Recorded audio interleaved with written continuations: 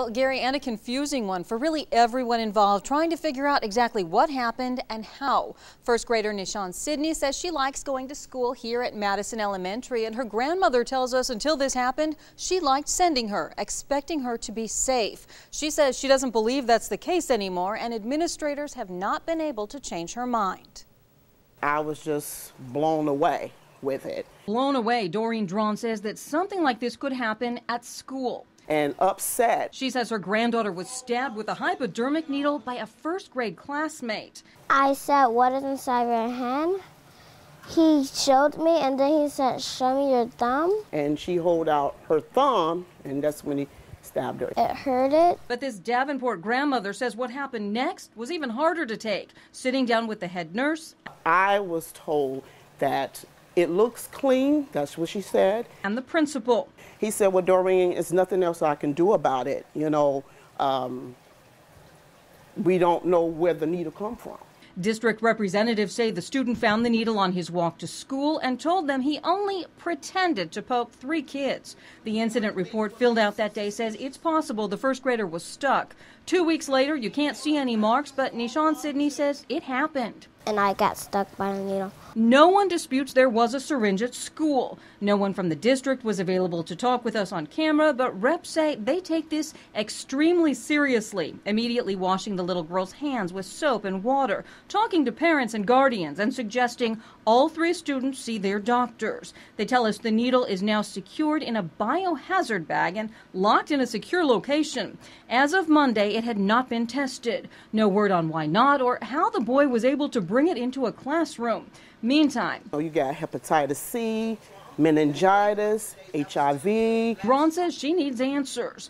You get the bullying you hear about the guns and the knives. And not every day you hear about needles. But we expect to be hearing more in the coming days. In Davenport. That's a lot for a 7-year-old. Elizabeth Goodsit, KWQC TV6 News.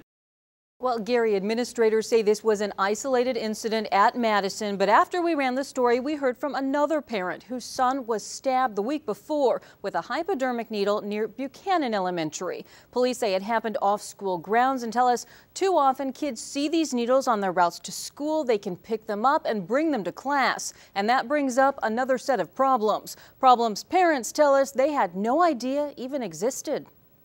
To be honest, my head just went so many different places. Parents picking up their kids from Madison Elementary today say it's hard to believe a student had a syringe in school. I think that's terrible because you don't know, is it for diabetes? Was it from drugs? That is kind of scary. Some say even scarier that they weren't informed right away. This incident report is dated April 8th, but the principal didn't send a letter to parents until the 25th, the day after our story aired. Madison has always been good about communicating with parents. So for them not to let us know that, this is a serious matter to me. The district's police liaison officer says administrators also take this seriously, and so does he. I can totally understand the concern, and I would be alarmed, and as a parent I'd want to be notified that, hey, this happened to your child. They may have possibly been poked by a needle, because I'd want to take all those precautions also, because you just don't know.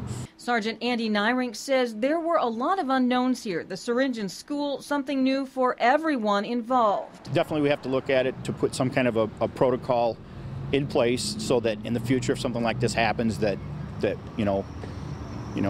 we can handle a little bit better than we did this time.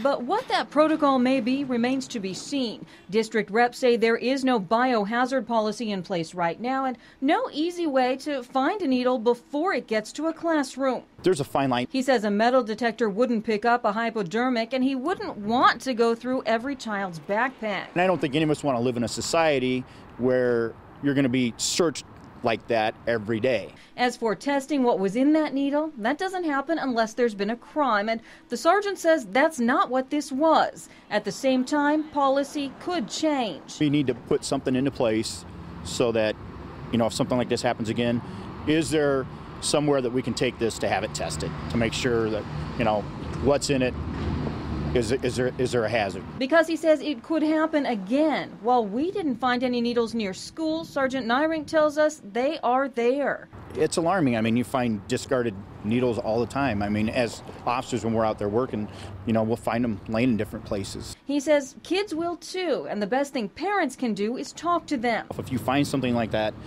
it's just as dangerous as a gun. You don't know, whatever's in there could kill you or make you very sick. Why he says teaching kids not to pick up needles and to notify an adult if they find any is just as important as the lessons they learn in class. In Davenport, Elizabeth Goodsit, KWQC TV 6 News.